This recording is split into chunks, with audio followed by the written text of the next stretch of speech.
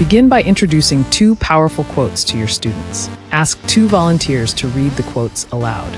Encourage students to clarify any vocabulary they might find challenging. Next, prompt them to explain the meaning of each quote.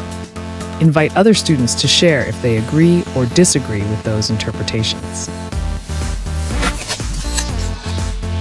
Now it's time for some discussion. In pairs, send your students to breakout rooms to chat about their favorite quote and why it resonates with them. Tell them to prepare to share their thoughts with the class. They might say something like, "Our favorite quote is because," or "We both have different favorites. I prefer the first one because, and my partner prefers the second one because." Bring the class back together and have each pair report their discussions. Facilitate a mini discussion based on their reports, encouraging everyone to engage with one another.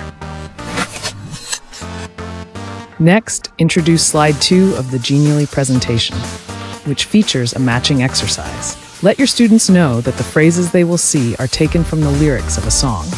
Have them read the phrases and themes, clarifying any vocabulary questions along the way. Then, ask them to match the phrases to the themes individually. Once they're done, correct the exercise using slide 3. Engage students by asking if they recognize the song or the artist. Don't worry if they don't. Encourage them to guess whether the song is happy, sad, fast, slow, or what genre it might belong to, supporting their guesses with reasons based on the phrases they matched.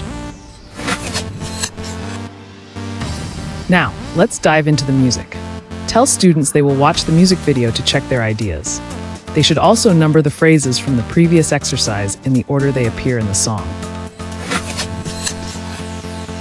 After watching, have students share their thoughts on the video and the song. Encourage them to compare their initial guesses with the actual song and discuss their opinions about the artist or band. Finally, provide students with a lyrics worksheet. They will read the lyrics and correct 4 grammar mistakes. Conclusion. Wrap up the lesson by discussing how music can enhance their language learning journey. Encourage students to share their favorite songs in the next class for a fun and engaging discussion. For the complete instructions and answers, check the link in the video description. Visit songactivityfactory.com for more free, song-based lesson plans and ideas. Happy teaching!